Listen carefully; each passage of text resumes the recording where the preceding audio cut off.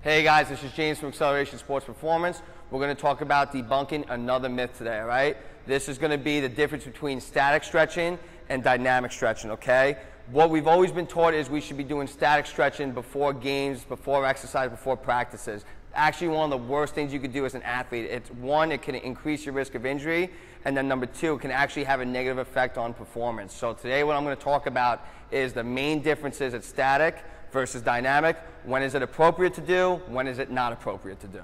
So what I'm going to now give is an example of static flexibility. Okay, so a static flexibility stretch would be just right here, feet together, coming down, touching your toes, holding for 30 seconds. After you hold for 30, repeat. Do about 2 or 3 sets of that, okay? This is beneficial for an athlete who does have large flexibility discrepancies, so normally is very tight, has sometimes lower back pain, is a little stiff when they move on the field. You want to incorporate this always after activity, okay, as a cool down and to increase overall length tension at the muscle. If you increase length tension, it's going to have a harder contraction when that muscle contracts.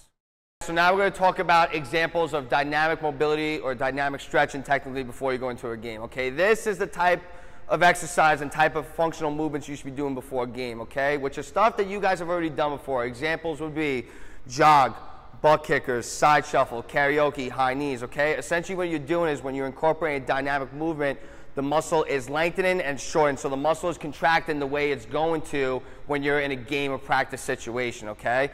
Very important just because it's going to, the same thing, increase neurological drive, okay? The muscle is going to contract the proper way. Again, always dynamic before activity, never static, because with static stretching makes the muscles more pliable, can actually increase your risk of injury.